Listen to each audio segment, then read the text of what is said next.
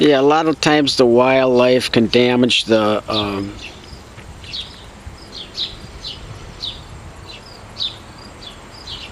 leaves on sunflowers, and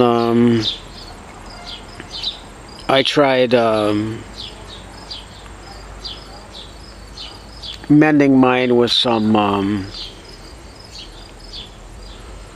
string that I got at the Dollar Tree. It's like a twine, and most of them were successful. This one had broken off right here, and that one successfully healed. Whereas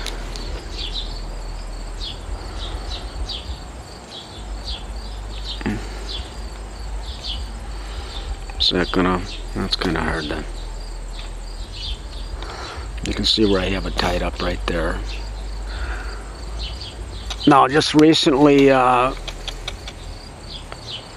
one broke up there. A bird landed on it or something. I used these I got from, I used to buy a lot of Crystal Geyser water, and they've got a unique way of putting handles on it. They tape these white straps on there, and they hold amazingly well. But I don't, when you recycle them, I just rip those off, and then I just they come in handy for things like this. And I used it to basically put a band-aid on the, help to prop the branch back up of the leaf, and it's doing very well. And it's an autumn beauty mixed with multiple heads, so I really didn't want that one to go to waste. And it's just starting to come in. There's the first head right there. Very, very tall sunflower. There's some bees on it right now, and more heads are coming in. So I like to try to save as many leaves as possible so the tree can stay as healthy as possible. There's about 3 or 4 of them that I repaired on this one.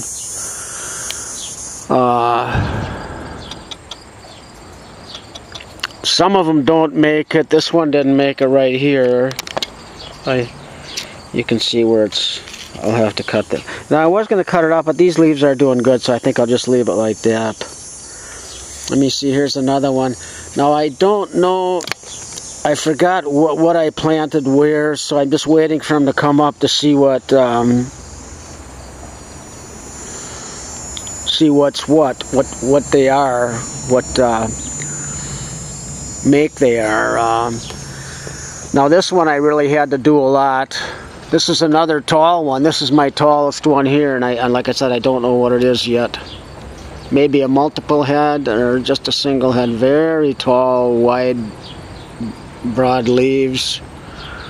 I had to really string this one up because the birds were landing on, or chipmunks or squirrels were crawling up on. Now here's these 3 in particular I did, which no, the middle one didn't heal well. This one healed very well right here. I wish the focus would clear up, but yeah, if I back off. This one healed very strong. This one healed strong right up there. This one just happened recently, the one in the middle, and that one did not take. It was a pretty bad break, so but it's still hanging in there. Yeah, it's kind of dying, but it's still that's still providing a little to the plant. The dwarfs are doing well. That's one thing you don't have to worry about with dwarfs. Usually the birds like to land on the taller ones. This one was a single head that they did eat the head off, and I don't even know what this was, because since the head didn't show, I couldn't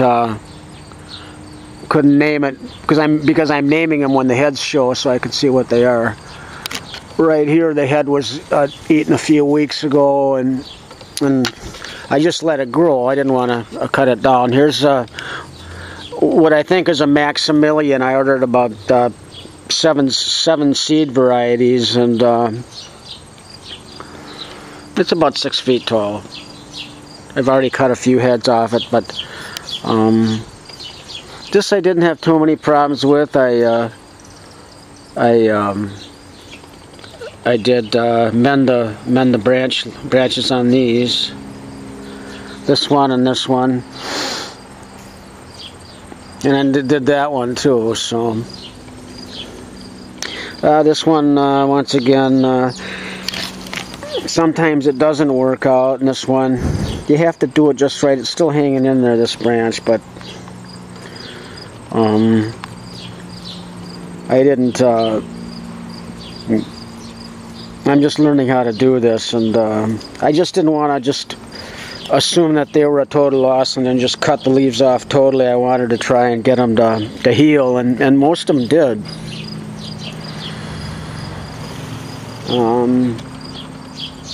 The wildlife wrecked about half of them. I had 8 of them out here, and 4 of them were broken in half. But then I put all the natural cures that I found on the internet: cat litter, cat hair, human hair, vinegar, whatever I could find, orange peel rinds, whatever I could find. You can just look on the internet, and whatever I could find I put on there.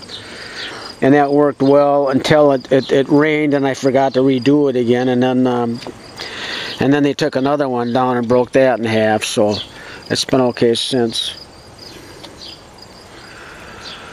But I just wanted to let people know that the branches can be healed, and it's worth a try. You obviously have to be careful. When I was fixing this one yesterday, I accidentally rested my hand on a healthy branch, and I broke that. So you want to be careful of that. And it looks like this was the one. It's just barely hanging in there. I don't think it's going to make it. But that was the one. I think I was trying to fix that one, and over here there was a branch, and I just totally broke it off about 90%. So that one I just cut off and then try to fix it. Okay, so if anybody was ever thinking of wondering if the branches of the leaves could be repaired, yes, they can be, and I've had about, I don't know, at least a 75% success rate. Let me see if I can bring in what they look like. Now, this isn't focusing that good, but you can see where it's healed there, where it's brown right there. And like any type of break injury, it's actually stronger right there. Let me see if I can. It's actually stronger right there. You can see where it. But that's a real healthy.